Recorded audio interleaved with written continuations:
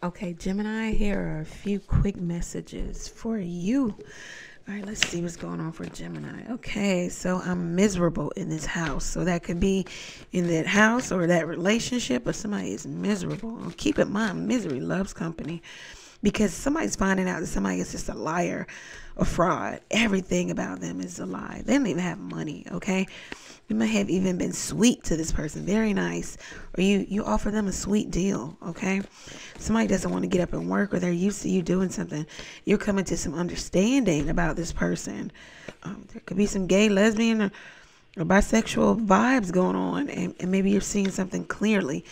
Somebody brought a lot of people into a relationship too, okay? Let's see what else is going on here.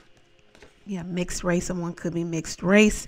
Could be you, could be someone else, or somebody's just of two minds about everything, about the entire relationship. Maternity keeps wanting to come out. Someone could be pregnant, or someone feels like, they missed out on maternity, or someone feels like the other person isn't a good mother, or